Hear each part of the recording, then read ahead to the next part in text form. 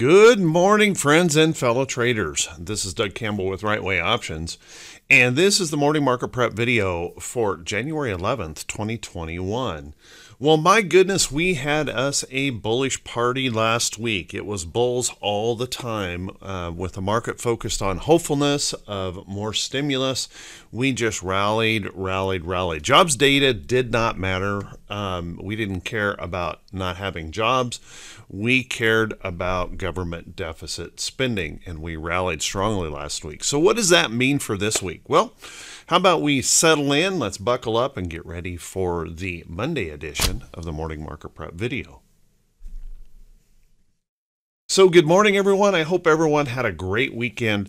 I want to apologize that I'm running a little bit late today. This video will be out a little bit later than normal. I had a little bit of a problem with the blog, had to actually start over today, so I'm running behind. So how about I just pick up the pace and we'll just move forward as quickly as we can here.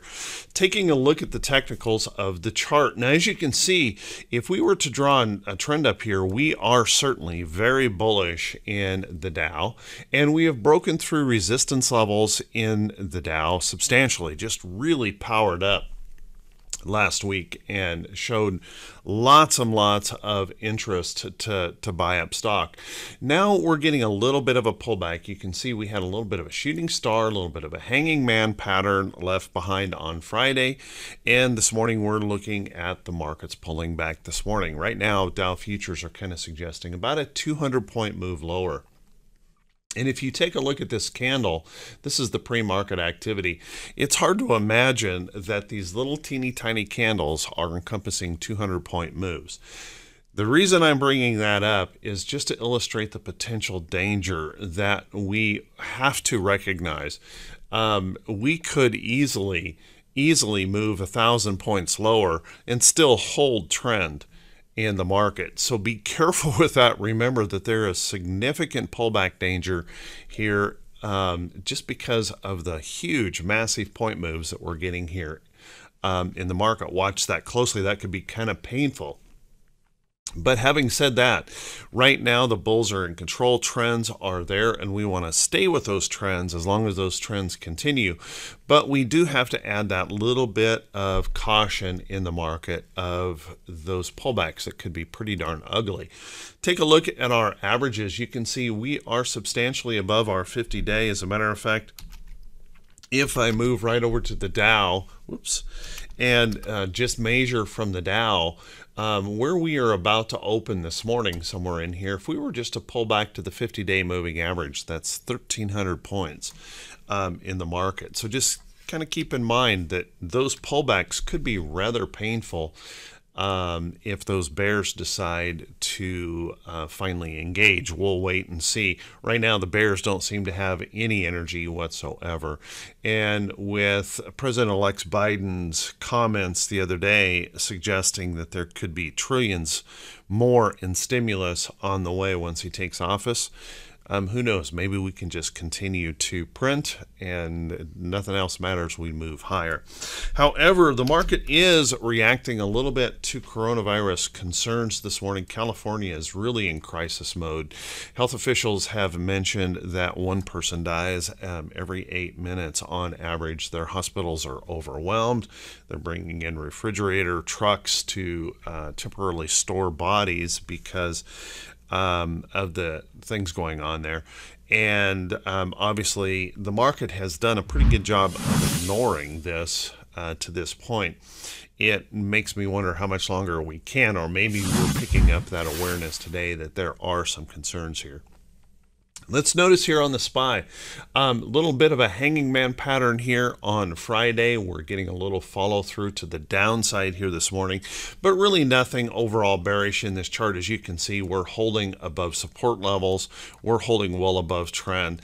SPY looking to be in pretty good shape. Any rest or pullback in here could actually set up opportunity for upside moves. So bulls remain in control. Let's take a look at the NASDAQ now. NASDAQ really was starting to show a little bit of problem, but boy, they reversed that completely and holding on to trend, even though we did fail that trend at one point. completely reversed to back up, stretching on out here new record highs, and any rest or pullback or consolidation in here just sets up another bullish opportunity. So if those bears don't really engage, all we can see right now is bullishness in this market. If we take a look at IWM also very, very strong, new record highs, pushing up big and strong.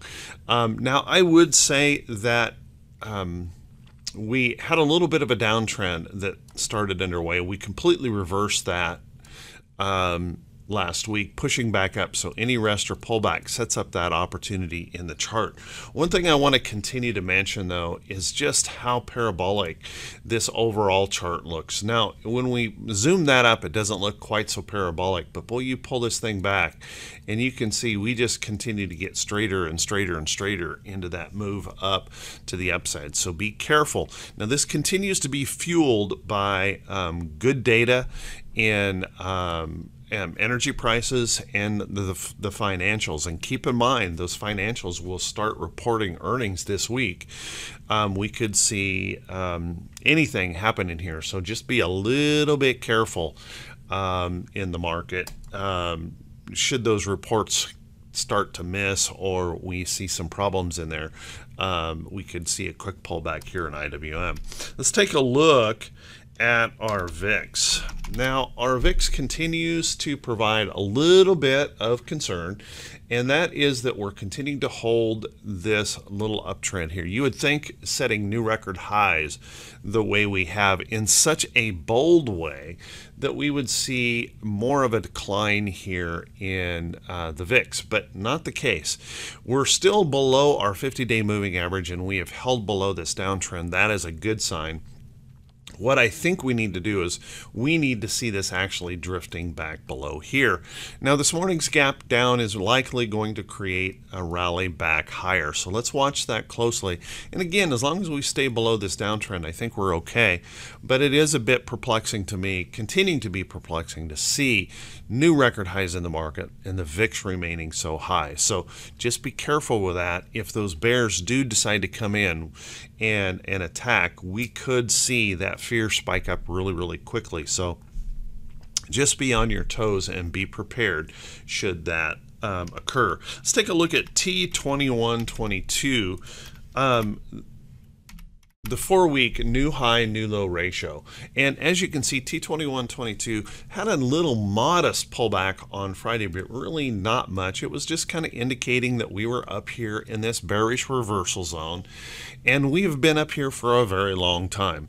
So now the question becomes, with this pullback this morning of about 200 points, will the bears really engage and pull us back, or will it just be another little modest pullback and those bulls come rushing back in to push us higher?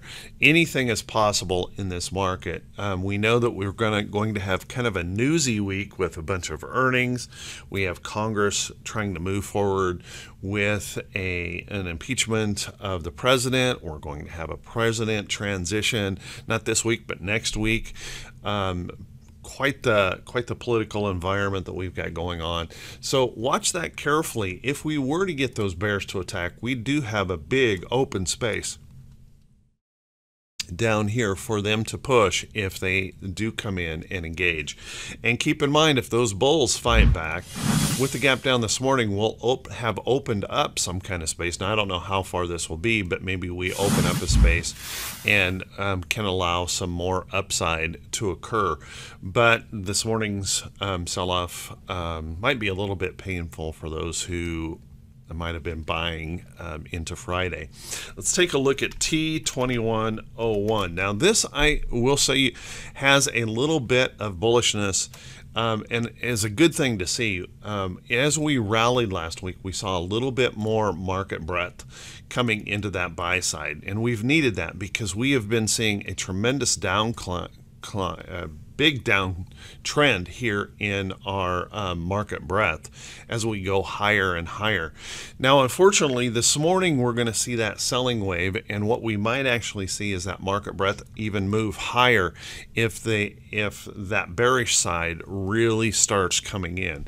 So watch that close. We'll want to keep an eye on that this morning. Let's take a look at our economic calendar for today, and we don't have much of anything to worry about on that economic calendar today. We have, oops, sorry, picked up another window. Doesn't want to let me separate that out. Apologize. So you can see we don't have much going on here today. We've got some bond auctions. We've got Fed speak out there. But other than that, not much going on. And as a matter of fact, we don't have a whole lot this entire week. We've got the jobs openings report tomorrow. We have an absolute parade of speakers, Fed speakers tomorrow. We've got the CPI on Wednesday. That might be one of the bigger numbers that we'll want to pay attention to this week. We've got jobless claims on Thursday, and then we have a pretty busy Friday with PPI, retail sales, industrial production. So not much in the calendar this week until we slide over here toward the end of it. Let's take a look at our earnings calendar. Now, we do have about 11 companies reporting earnings today, but we don't have too many that are really notable, small cap kind of thing. So let's take a look. I have listed CNXC as an earnings that we might want to keep an eye on, but just notice that this is a new issue, may not be really noteworthy overall, but because of its price, I placed it on the list today. It will be reporting. KRUS will be reporting today. We might want to keep an eye on that. Notice this has held a very nice uptrend here in the chart. We're up here dealing with some price resistance levels. A good earnings report could push us on through. Watch that closely. It looks like we're getting a little bit of bearish activity here this morning up here against that resistance. So watch that closely. And SNX. SNX is the only other stock that I put on the list. Could be notable. This has been an amazing uptrend, as you can see, breaking through resistance levels, holding up very, very well. Bulls definitely in the control here, so keep an eye on SNX as it reports today. Let's take a look at some stocks that could be setting up. But before we do that, guys, if you could do me a quick favor, if this is the first time you've seen these videos, if you could please click that subscribe button on YouTube, and then also click that bell icon when it pops up so that you can be notified every time I post one of these videos. I want to say thanks to everyone who clicks, who subscribes, clicks those thumbs up buttons, leaves a brief comment, helps us continue to grow. And I just want to say thanks to everyone. You guys are awesome. I do try to answer as many of the comments as possible. Please keep doing that. I read every one of them. I got to tell you, you guys humble me every day with your kind words. I truly, truly appreciate it. And thank you so much for supporting the effort. And if you feel that these videos are worthy, then please post them out there on your social media platforms. Helps us continue to grow this channel. And once again, thank you very, very much.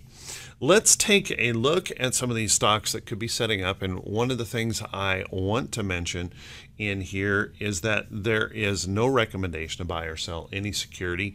I want to make that very, very clear that everyone has to follow their own due diligence, their own trade rules when they're looking into trades. So this morning could be a little bit of a challenge, as you can see, with things pulling back. And one of the things that I was looking at last week, and as a matter of fact, continued to try to get in, into some of these trades. Take a look at Facebook. Facebook, I think, let me put my drawings on this chart. Facebook, I had laid out for members of RWO a bear call credit spread here, and I see Facebook as kind of failing in this wedging pattern, and looking lower. And this morning, we're actually drifting lower. So keep an eye on that. There may be some short in here. Remember, Facebook is facing some considerable government challenges here with antitrust. So watch that closely. That could weigh on this chart. Also, take a look where Google is right now. Google pressing back up into its price resistance. Now, this is also facing considerable governmental challenges. And as you can see, we have that little tiny possibility of a head and shoulders up here. As we challenge this resistance level in the chart, keep a close eye on this. Google has that potential to go either direction. Notice we're rather tight to our trend here, and we had kind of failed in this area. If we can hold up here, regain this support, there may be some more upside potential here in Google. If we happen to fail here, that could be a problem, and watch that closely. Kind of an interesting chart to be, could go either direction, so keep a close eye on that. I've been keeping an eye on Starbucks, and Starbucks had a really nice day on Friday, looking really, really good in here. Now, I ended up not buying. I just didn't want to buy a whole bunch of stuff heading into the weekend after we had rallied so much. But Starbucks looking good in here. Any rest or pullback or consolidation in here just sets up that opportunity where we can follow this upside trend here in Starbucks. Keep a close eye on that. We'll want to watch that closely. I continue to mention these metals. Now, metals continue to rally and look very, very good. We had a little bit of pullback here. Now let's keep an eye on this to see if that can continue to fire itself up. I wouldn't want to chase into that right now, and I wouldn't want to predict that it will go higher. These have been up a lot, but let's keep an eye on those metals. And speaking of metals, oh my goodness, I don't know exactly what happened here with gold, but gold just fell completely out of bed.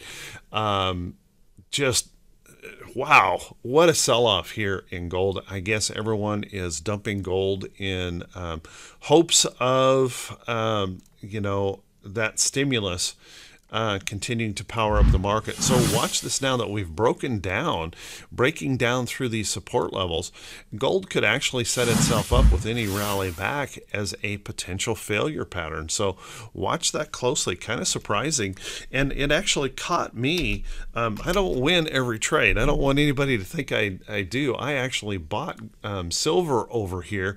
This looked like it had quite a little bit of hope for an upside move, and bam, just got hammered in that. So I got stopped out early on that trade on Friday. Unfortunately, no follow through, and we're seeing bonds actually rallying here on the news that President-elect Biden plans trillions more of stimulus, and we're seeing those bonds rally. You would think gold and silver would be picking up, but boy, that is not the case here. Pretty substantial sell-off here in that chart. So keep an eye on this. Bonds trying to hold up overall.